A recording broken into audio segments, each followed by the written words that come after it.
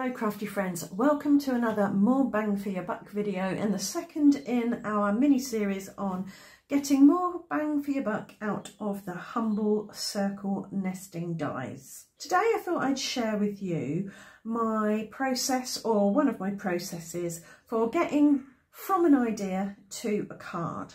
So yesterday I sat down with my circle dies and played about to try and come up with a card for today's video. And I thought I would do what I've done before and take a small circle die and die cut from some craft foam to create a stamp. So here I have the stamp that I made. It's actually two of these circles cut out of craft foam, layered one on top of the other, and then stuck to an acrylic block with some stick glue. And these make great stamps. They don't give you perfect impressions, but they give you fun impressions. The next thing I did was, I thought, well, I will stamp these in a circle as we're using circles, and I'll try getting a whole rainbow all the way around. So I took this circle die, drew around the outside with a pencil to give me a guideline, and then I got my Catherine Pooler inks and tried to stamp a sort of whole rainbow all the way around the outside.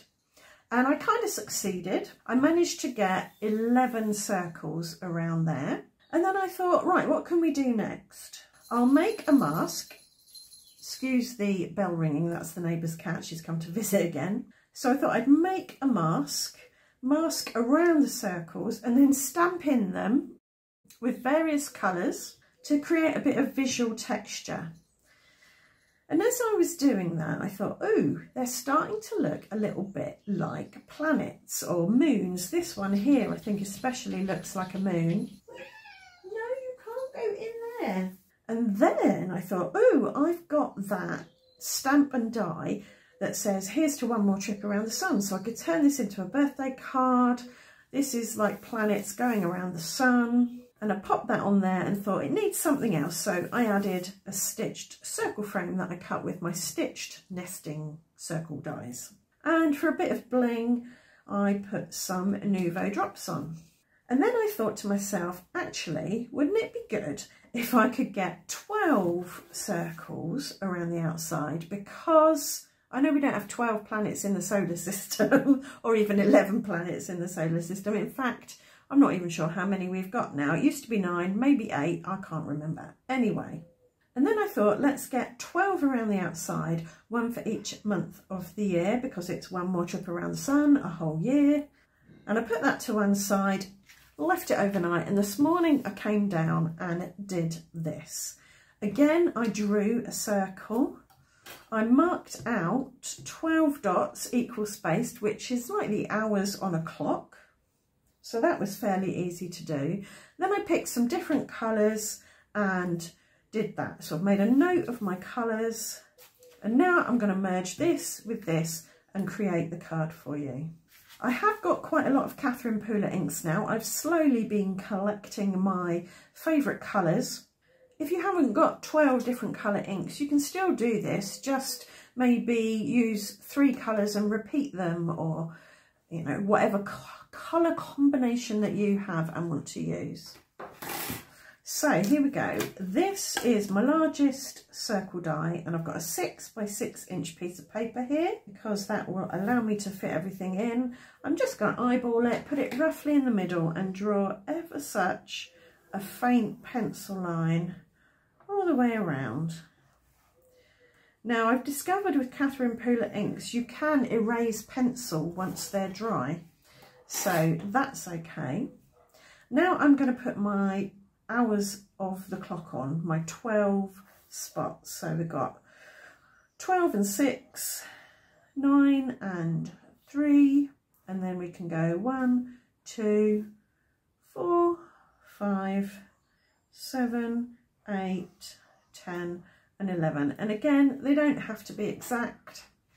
It's just a guide. Even though I can rub out through the Catherine Pooler inks, I'm going to use this putty eraser to lighten the pencil marks just to be on the safe side. I can still see what I need to see though.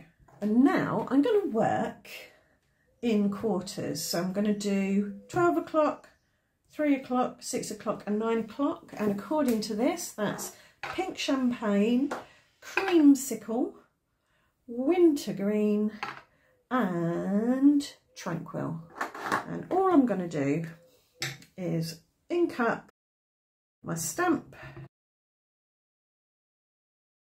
it so that the circle overlaps the dot that I've put there, but I'm going to have more circle on the outside of the ring than on the inside.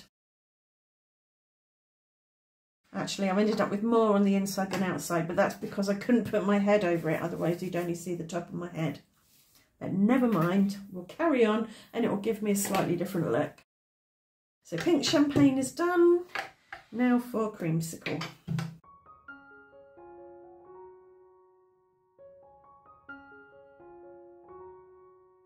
And all I'm doing to clean my stamp is giving them a little wipe with a damp baby wipe and then drying them with a microfiber cloth.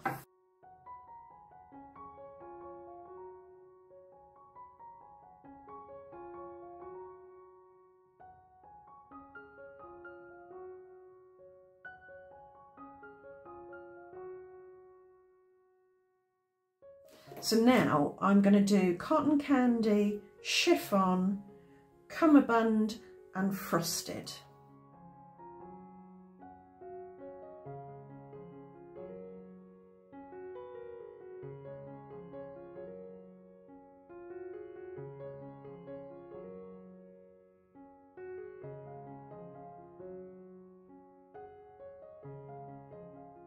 And finally, do-si-do, minted, It's Why and 16 candles.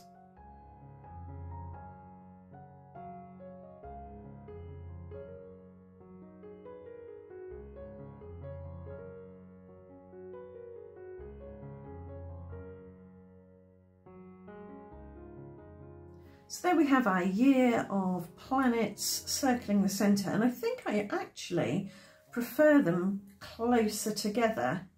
These are a bit further apart because I put more of the circle outside of the ring, but I think these ones look better. What we're going to do now is create a mask. Now you can use sticky notes for this, or you could use masking paper. I'm just going to use a regular paper. It's a bit thicker than copy paper because I don't want the ink to go through it when I stamp over it. So we'll start with our cotton candy circle, and I'm going to take pink champagne and stamp a pattern onto my cotton candy. So I've got this stamp that has splatters on it and it looks a bit like craters on the moon. So as I said, pink champagne, and that's going to go over cotton candy, and I'm going to hold that still with one of my fingers or one of my hands, and then take that and stamp it over the middle like that, making sure to get a good impression. And all of that is held within the mask. I'm going to keep that stamp and I'm going to go around to chiffon and stamp on creamsicle. So I'm stamping a darker ink onto a lighter circle, and that way I know they're going to show up. And I might change the orientation of my stamp a bit so that it looks different from up there.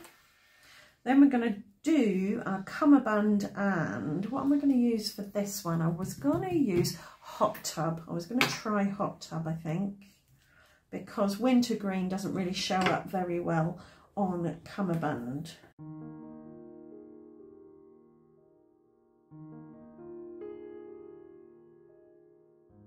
And then we will do frosted, and I didn't think tranquil would show up very well on frosted, so I'm going to use serenade.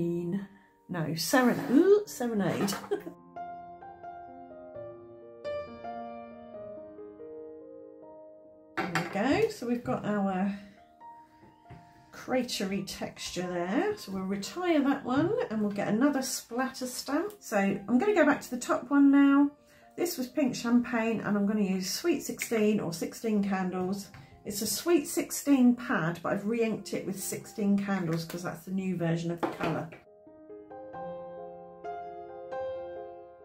And now we are going to go to Creamsicle, and I'm going to stamp on that in Do-Si-Do.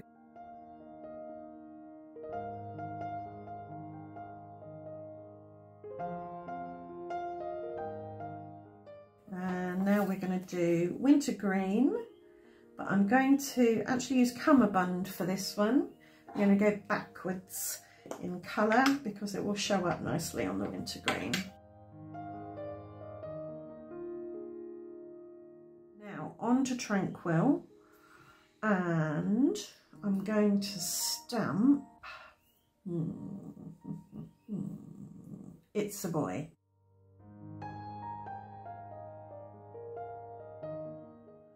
We've got 16 candles. And I was thinking I'm going to stamp on that in Pixie Dust because it needs a bit more darkness than Frosted can give it, I think. Oh, I did that wrong, but never mind. I'm losing the plot now. It doesn't matter that those look completely identical, but never mind. I did the right colour, just the wrong stamp. However, what I can do is a bit more stamping. This is the third mixed media splatter stamp, and I'll just add a few extra splatters in there to make it look a little bit different.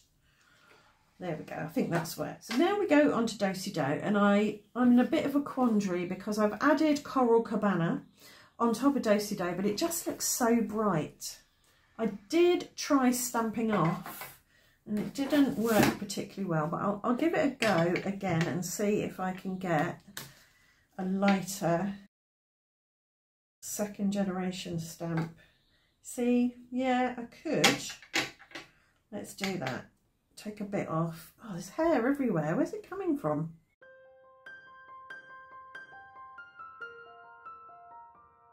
Yeah, that'll do. I think that works. I think that's less bold than that one there. And I'm going to stamp on that with chiffon because I think that'll show up okay.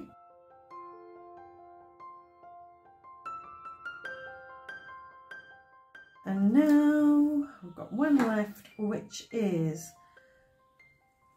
It's a Boy, and I'm going to stamp on that in, I think, Cummerbund. I think I will do Cummerbund on that one.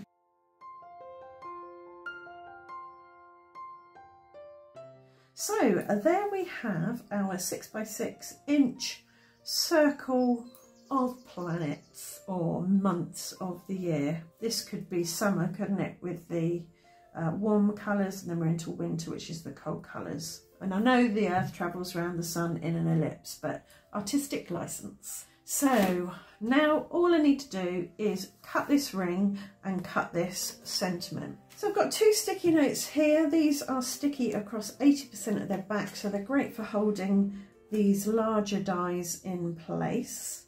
And I've put two of my stitch circle dies there with an equal gap around the middle. And I'm going to cut that in my Cuttlebug. No, I'm not, because I haven't made it big enough. I'll use that bit. So I've got my ring there, and I just wanted to say that that is so pretty with all those different colours on it. I'm going to have to try and think of a way of using that. To attach my circle frame, I'm going to add ever such a little bit of glue there. Now I can put this on here. Again, just eyeball it. It doesn't matter what the measurements are. If it looks right, it looks right.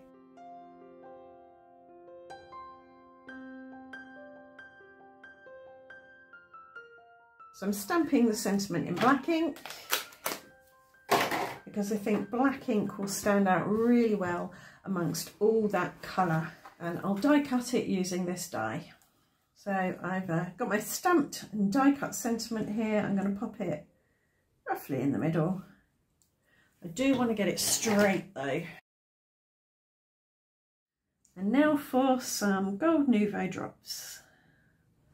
I'm going to add them in a diagonal across the front of the card. If you want to carry on the sun, solar system theme, these could be asteroids or comets flying through the sky. So there we go, another card created with circle dies, and we went from this evolving idea to this colour palette and splatter pattern, hours on the clock, months of the year design. So from 11 circles to 12 circles to finally this, and I'm really pleased with the way this has turned out. I think I do like the slightly more brighter colours on here, but I do like the pastel rainbow as well. I think you've either got to go all bright or all pastel, because this is a bit of a mix of pastel and brights, and some of the stamping is a bit attention grabbing when it shouldn't really be. But that's it. I hope you've enjoyed the video. I hope it's given you another few ideas of things you can do with your nesting circle dies. If it has, please do leave a thumbs up, let me know in the comments, and I will see you back here very soon. Thanks for watching. Bye for now.